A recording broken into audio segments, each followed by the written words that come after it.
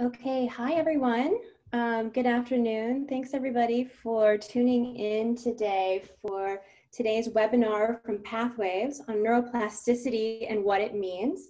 Today's webinar is being brought to you by Pathwaves, a Miami-based digital therapeutics company specializing in neuroempowerment, which is a proprietary, multidimensional, and transformative methodology that uses powerful principles of neuroplasticity, neurotechnology, therapy, and coaching to help individuals attain their optimal state of mental, emotional, spiritual, and physical harmony.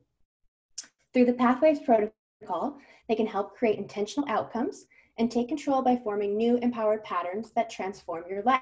They have spent over a decade fine-tuning how to use your own synapses to improve performance and end suffering from conditions such as depression, anxiety, sleep issues, post-traumatic stress disorder, and addiction. Pathwaves is the realization of nearly a decade spent mapping, studying, and balancing brainwave activity by founder G. Cole. And so G. Cole today is going to be our host for this webinar and is going to be leading this discussion on neuroplasticity and what it means. He has more than 16,000 sessions and over 1 million minutes of brainwave recordings to his credit. And is considered one of the world's most foremost brainwave experts. He's also the creator of neuroempowerment, the pioneering science at Pathwaves that balances the brain and body. So now, without any further ado, we'll go ahead and get this kicked off and started. And if everyone could just please keep yourself on mute during the webinar presentation, and that whenever we wrap up, we'll open it up to questions. We're going to try to keep this very concise so that we can keep everyone on their lunch break and get everyone back to work here shortly. Okay, so let's go ahead without further ado. I want to thank everybody for joining us today. Our first webinars in neuroplasticity. This first one is really about neuroplasticity as it relates to our nervous system. It's really about our ever-changing nervous system. So let me start with what does the word neuroplasticity mean? So neuro is a prefix meaning of or about neurons. And neurons are nerve cells that generate electrical signals. So they make up all of our nervous systems and all of our nerves. Plasticity means changeable. So neuroplasticity means that our nervous systems are changeable. So when you put them together, that's what it's all about. And actually, it's really important to know that our nervous systems are always changing. So that can be good and can be bad. You know, neuroplasticity basically just describes the constant change that our nervous system is doing. So if we're doing bad things over and over again, then our nervous system will want to do that thing that is bad. When I say bad, I just mean bad for us. And then there's the good side, which means we can change it. So neuroplasticity is just as responsible for the negative in our lives as it is for the positive. And it can be in our way as much as it helps us. The reality is that without intervention, your past and your everyday life are the only sources of conditioning for different processes of neuroplasticity. So the one constant in neuroplasticity is change. As we grow, so does our nervous system. Our nervous system is adding nerves every day. Our neuroplasticity also gets rid of nerves that we do not use for a long period of time. Some say it's like 20 years. So we're always adding new nerves for whatever's happening each day, and if we don't use those, then we're going to lose them. So just remember, practice makes permanent. The nervous system is made up of many different nervous systems that make up everything that we function and happen the way they're supposed to. Our bodies are made up of interdependent oscillating networks. So what I'm saying is that the systems of the body, for example, muscular, skeletal, and digestive. There's 11 or 12 of these systems, depending on who you ask. I like to say 12. So all these systems are dependent on each other and adjust each other on an ongoing basis. And each system has its own nervous system. And these systems are keeping track of what's happening, and they help us grow, develop, change, and heal. So it's just important to know that since we're always changing, that we're able to adapt and do new things, and that's what neuroplasticity is really all about. It's also really important to remember that you cannot do something unless your nerves know how. So we haven't developed the nerves, and fortunately we have something called mirror neurons. So if we see something, it gives us a chance to start to create the nerves we need. So that way when we start to try to do it, it'll be a lot easier for us. But the reality is that if we haven't tried it or practiced it, then we can't do it. So there's those people that will say, hey, just calm down. And they say, I can't. Well, the reality is they don't have the nerves to let them. Another great example is meditation. You know, the ability to meditate has to be learned and practiced, so our nervous system has the wiring to allow us to meditate. Our nerves, our minds, and bodies develop based on how we live. So, for example, if we work out one arm all the time, the other arm is going to have a lot less muscle, like this guy in the picture. So in case you missed it, every day is training day. Whether we know it or not, as often the case, how we think, behave, and function each day is training our nervous system for how it will function automatically. In other words, if you practice something long enough, it will then become part of your automatic function, which means your body will automatically function in order to perform whatever you have been practicing, without us even intentionally thinking of it. What this really also means is that when we're doing something or practicing it every day, the nervous systems of our lungs and our stomach and our digestive system, muscular and skeletal, and all the systems have to keep wiring and adding nerves. And that happens at different speeds. So if we keep practicing, they'll get more and more in conformity and happen on a very more flowing level. And so at Pathwaves, we facilitate and help you accelerate those changes and help you make them sustainable. For me, it's all about thriving. So unless you intentionally change it, your nervous system's primary goal is to survive. So learning how to intentionally take charge or influence the process called neuroplasticity is imperative if you want to thrive instead of just getting by in survival mode. You know, like, hang in there, baby.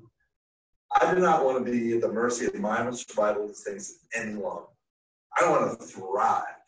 So if you agree with me, then go to our website and check out how we help people do that on a daily basis. So in summary, neuroplasticity is the science of how our nervous system makes change. How you live each and every day has a direct effect on how your nervous system functions. If you want to improve how you're functioning or living your life, neuroplasticity means that you can. With today's technology and the awareness of 2020, it's easier than ever before. So if you want to stop just surviving and begin thriving, now is the time. If you want to know more about how to tap into your neuroplasticity and what it means to you, visit pathwayslife.com and click on the schedule a free call button for your free consultation. I really want to thank you for spending your lunchtime with us, and I really enjoy talking about what we do in neuroplasticity and how to live our lives better. So I just really want to thank you for tuning into our webinar today. And I just want you to remember that we've cracked the code to a more conscious you. So I want to open it up for questions. So, Jennifer, we have any questions? That was great. Thanks, Jeff. Yeah, actually, I have a few questions here to go over. So we got a question here. I thought neurons were only in the brain, but you're saying they're all over the body. Can you tell us a little more about that? Sure. The neuron is another word for a nerve cell. And so there are neurons in all of our nervous systems all over our whole body. So it's not, just a lot of people think the neuroplasticity just happens in the brain, and actually medically, you know, they say that that's only happening in the brain. And when they refer to how our nerves and our bodies change, they have other terminology for that. So neurons are in every nervous, or every nerve is a nerve has neurons in it. So. Okay, great, thank you. I hope that answers the question. Next question here is, does meditation help us reprogram ourselves? So yes, it does. It has a limited ability depending, it really depends on how you meditate and really what you mean by meditation. Mm-hmm. So when we look at meditation as trying to reduce numbers of thoughts or just having peace, we're actually creating the nerves to be able to do that. If we are using meditation to visualize passing a test, the studies show that whenever students do that, a higher percentage of the students pass the test. So meditation can help in a lot of ways. It's one of the things that we teach at Pathwaves is really how to use meditation to entrain your nervous system, which is tapping into this natural process of neuroplasticity. And so once you learn how to do that, you can facilitate improving your life a lot faster and be in more control of that. And that's all about learning how to meditate in different ways to benefit yourself more. Hopefully that answers the question. Yeah, that's really interesting. Let us know if that answered your question. I think that was pretty comprehensive. Okay, how long does it take for something to become automatic? Well, that really varies with the nervous system that we're talking about. So I mean, the digestive system is going to take a little longer than the respiratory system, and it also depends on the person. So it's not not easy to say. Some people say it takes 30 days to break a habit. Some people say 60 days to break a habit. Some people say 90 days. It really depends on exactly what we're talking about. However, there's a breathing technique that I've talked about on other webinars that can really start to change how your autonomic nervous system works when you do that exercise. And so that can actually start to kick in 1 or 2 days. So yeah, that question can't be easily answered. It's really dependent on very specific circumstances towards what you're talking about. Yeah, and I think that makes sense. Can you give us maybe an example of like what would be like a specific circumstance and an example that you've seen maybe? Well, an example, like I had a friend of mine who used to play tennis with her right arm, and she fell and had a separation of her shoulder and had to learn how to play with her left arm. And it took her about 6 months to be able to do that. But things that are like a little easier, more of the mental things, you can entrain in your nervous system a trigger to calm yourself down. And so if you were to practice that breathing technique I was talking about earlier, every morning and every night for 3 to 5 days, it would automatically start to affect your autonomic nervous system when you started it. So I hope those are good examples. If you need to get deeper, I can. Yeah, no, I think that makes sense. That's great. Thank you. Is neuroplasticity affected by age at all? It depends on how we age. So if we, a lot of those systems out there talk about, training your brain and, keeping active, then, if you stay active, then, and you've also spent your life in doing a lot of learning, and a lot of changing of your environment without that stressing you. Or if you did have stress and anxiety from the changes, learning how to reconcile that and then, kind of create ongoing flow, which is what we teach here at Pathwaves. Then your ability to continually learn and add on will just keep going. They've studied Einstein, and Einstein's brain was pretty much as active in his last years as it was 20 years before that. So, the studies show that you can really entrain your neuroplasticity to keep going strong. However, it is definitely a lot more active, in utero and birth and the first 7 to 8 years of the life. So, it definitely does wane a little bit. However, you can always tap into it. You can always improve it. It's really about how you handle it, how you use it. Oh, it's interesting. So in order for, I guess, to kind of combat that like waning as you get older, it really kind of makes the practice necessary and really kind of using it then. Right, and that's kind of the reason why a lot of people, when they retire, decline very quickly in their health and their abilities to live their life, because they were so active at work and then they stopped being so active mentally. This is all about, the mental functioning on a daily basis and learning new things and exercising what you do know. And studies have shown that those who travel a lot and are visiting all sorts of areas are really soaking in the new environment a lot, which really activates and keeps the neuroplasticity part of their lives really, really, primed and functional. So that helps a lot too. That's awesome. Okay, so I'm gonna use my next travel and vacation. Right, it's to help your neuroplasticity. It's definitely for good health all around. Improving my health. Okay.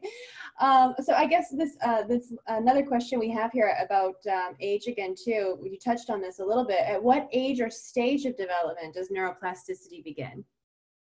Oh, it starts in utero. That's where it starts. And when we do the mind mapping here in the Neuropath Quant, we identify if there are any issues in the pregnancy, so before we were born, that have been affecting us for the rest of our lives. That's the core of our nervous system that everything else grows from. And so, yeah, it starts in utero, and we can see that when we do the initial mappings of the neural activity from your brain when you come into Pathwaves. Oh, that's great. Okay, and then we just have one more question here. Someone asking, what role does sleep play with neuroplasticity? Oh, wow, that's a kind of a big question. It's a huge part of neuroplasticity. So, actually, we talk about this, and I'll be talking about it more in later, versions. Later webinars that we do. That when we sleep, and we go from awake into the REM stage, which is rapid eye movement, and that's also the dreaming stage, which is when we are in our mental reconciling our lives so that our body understands what adjustments it's going to need to make to support whatever our understanding of our lives are. Does that make sense? Did I lose you on that? No, that does make sense. And so I guess this just kind of goes to reinforce why it's so important that you get that good night's sleep and those, 6 to 8 hours every evening. Right. So after you go through the REM and you figure out, your unconscious and subconscious are trying to figure out, like the conversation or what you learned in class yesterday, how your stomach and your lungs and all the systems of your body have to adjust to support the new knowledge or the new way of living. So sleep is coordinating all of that. And, they don't really call the changing of the body neuroplasticity. I do, because it's, really neuroplasticity. They call it the generation and maintenance and regeneration of your nervous system. And so the majority of that is happening while you sleep, which is why if you're sick or you get hurt, one of the first things they say is drink a lot of liquids so you get a lot of flow and get a lot of sleep. And that's where most of the healing and the regeneration of your nervous system is going to happen. Okay, great. Okay, so if we have time, just one more question. What ways can you help a person who found out they had a learning disability late in life, dyslexia and vision impairment, but not due to the disability where you see words, sentences, structures backwards, things like that? So the process is at Pathwaves. When we're working with a person's neuroplasticity is we help your nervous system have almost a mirror, a gauge, a process that it gets to work with to create the optimal homeostasis, so the optimal levels of interaction of all of your nervous systems, so that we can help your body heal itself faster than anything. However, if your body got there in the first place, it may not know how to heal itself. So what we do is, in our process, help you go through exercises that are specific while you're with the neurotechnology to help your systems get into its healthiest state and then adjust in accordance with the activity that you're doing. So we're tapping into that neuroplasticity and then we're enhancing it. And because we're using the neurotechnology, we're going to speed up how fast you can build the nerves that are going to correct those issues, so that it'll happen 10 to 100 times faster than you can do it on your own. So that's what we do here. That's one of the things we do here at Pathwaves. Does that answer the question? Yeah, I think so. And specifically as it relates to something like dyslexia, the neuroempowerment process can help with that? Yes. So the visual cortex is the occipital lobe. So what we do is exercises on the occipital lobe and actually put wording and things on the screen so that you can work through your dyslexia. And I don't have a big issue with dyslexia specifically, because Einstein had it, and a lot of the most famous, smartest people that have ever graced the earth that we're aware of had it. I've dealt with it, and to me, dyslexia is something you just have to kind of learn how to handle. But as we do it, we can also help your nervous system stop doing it. It's really a processing of what you're seeing visually in your occipital lobe. And so we map that and then help you basically refurbish how it's functioning. Okay, that's great. Awesome. Okay, so we're coming up at the end of the half hour, so we'll go ahead and wrap this up. But if anyone else has any other questions, you can please shoot us an email or we will give us a call, and we will get back to you as soon as possible. We're going to be doing a whole series on neuroplasticity. This is the first of 5. So we're going to do our next one will be every Wednesday at noon for the next 4 weeks. We'll be hosting these with Jeff, and he'll be giving us just these quick little lunchtime, kind of tidbits on how we can use neuroplasticity to overcome just some everyday things. Next week, we're going to be talking about neuroplasticity and anxiety and stress, which I'm sure we're all quite curious to hear more about, how those two things affect each other and what we can do about that. With that said, is there anything else you'd like to add, Jeff, before we close it out? I just really appreciate everybody joining us, and let's tap into our neuroplasticity so that we can thrive together and enjoy living. So thanks for joining us. Okay, great. Bye, everyone. Thank you so much for joining. Have a wonderful day today.